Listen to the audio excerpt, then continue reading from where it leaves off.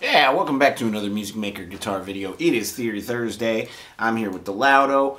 I figured let's talk some music theory. Please do like, subscribe, leave me a comment. We can have a conversation about this stuff. I love that.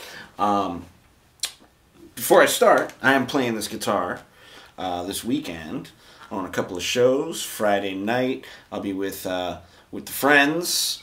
Mike Frank and Steve Farrell and Bob Noble, and there's a keyboard player. I'm not familiar with the guy, but I think we should get friendly, you know. So we're gonna do that. So that's Friday at Circa in High Bridge, New Jersey. Come on out if you're tuning in. And then on Saturday we are at Van Buskirk Haney Park in Saylorsburg. That's up in the Poconos, PA. I'll be there midday, so like 1 to 3:30 with my band, Funk Norris. We're going to be playing a bunch of me and keyboard players' songs that we have written over the pandemic and over the years, so that should be fun. Anyways, what I wanted to do today, I was doing this workshop this weekend, and a really good question came up. We've talked a lot on this channel about like scales and theory and stuff like that, and she goes, why should I even do scales? Like, what if I want different chords than what's in the scale? And that's a really good question. So I said, cool, do you have a chord progression in mind? And this is what she gave me. She gave me E, G, and A. And I love those chord changes. Classic. Okay? But they also, believe it or not, if you spell everything out, it gives you a scale. So let's analyze a little bit. If you don't know how to do this stuff, please go visit me at MusicMakerLessons.com. We do all of this stuff in much greater detail. But if I go and spell out the notes that are on each chord, this is an E string. This is a B. So if I spell that out, E, B. There's another E, so I can skip that. So E and B so far. There's a G sharp. So okay, E, B, G sharp. That's another B. That's another E. Okay, so there's 3 notes in this chord: E, B, G sharp. Write that down. Okay. G chord, right? I got G and a B and a D.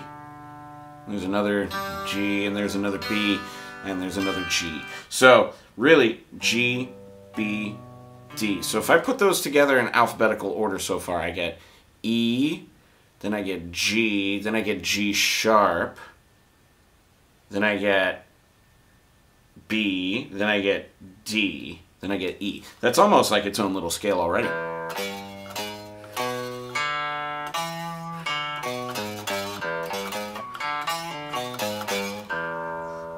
Right? And now I'm kind of getting somewhere. Then I have actually one more chord. If I analyze this one, A, then we got another E. I can kind of skip that because I've got an E from before, but let's go ahead and log it, right? A, E, another A, then we got C sharp, and then one more E on top.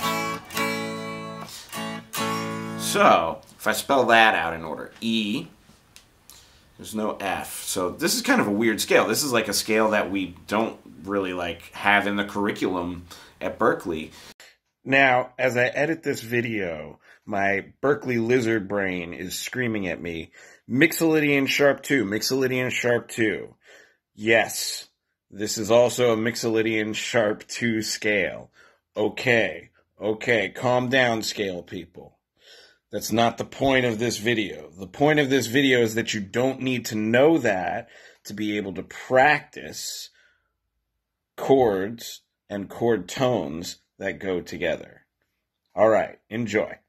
There, and it's got like no second. It's like got 2/3. It's got like a minor third and a major third. Or at Berkeley, they might call that sharp 2 and major 3, just so that it makes a full scale. But I mean, really, that's an odd sound. That's one that doesn't exist in our traditional harmony that we study there. So I think that's a really cool thing, and maybe a reason to not just go, okay, I'm going to study my scales and scales and scales and scales and scales and just do scales. Maybe pick apart some chord changes and figure out the notes that work in those, and then you form your own little harmony based off of that. So we get, so far, E, and then G sharp, and then A from the A chord, and then B that comes from your G chord, and then C sharp that comes from your A chord again, and D that also comes from your G chord, and E. So if I play those all in order, right? Let's do it on the high string. So, right, E, then G, then G sharp, then A, then B comes from the E chord, so, right, maybe E7 if I like, right, then C comes from the A chord, right, then D comes from the G chord.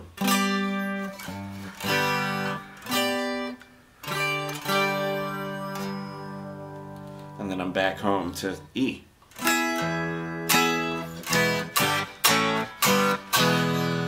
So if I were to put that all together,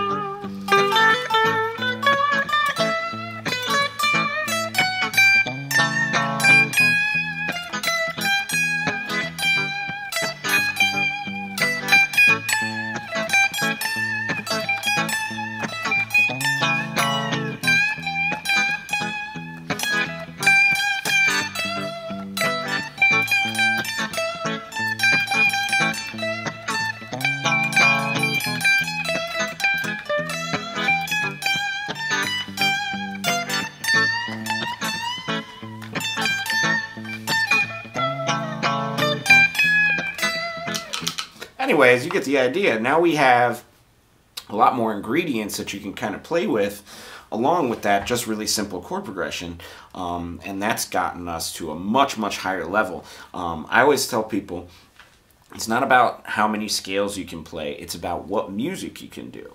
So if you can already play those chords, all it takes is finding those instances, right? E, where are they?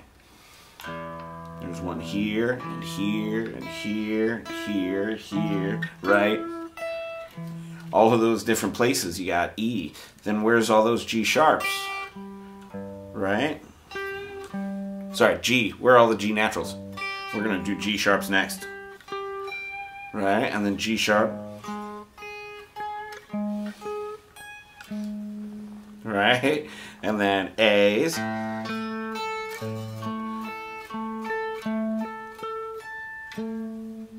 Right? Then B's.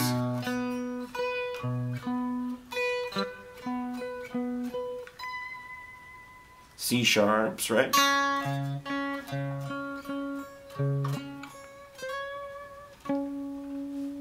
And then D.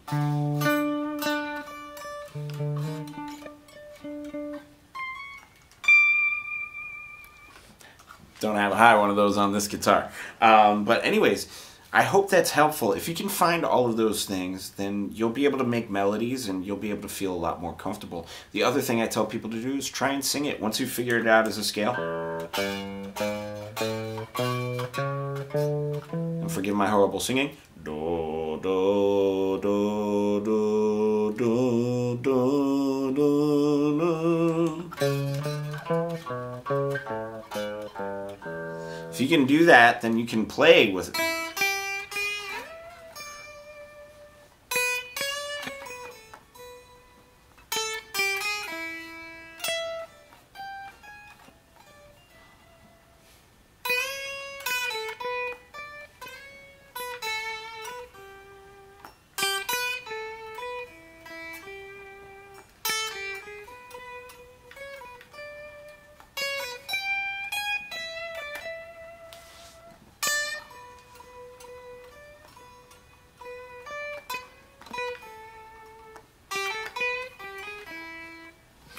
So much you can do with just that. So I urge you, go practice, pick up your guitar today, pick apart some chords. If those aren't your cup of tea, leave me your favorite chord progressions. Put it in the comment section. We'll break them down. All right, I will see you I'll see you tomorrow for Funky Friday, but we'll do another one of these next Thursday. I'll see you then.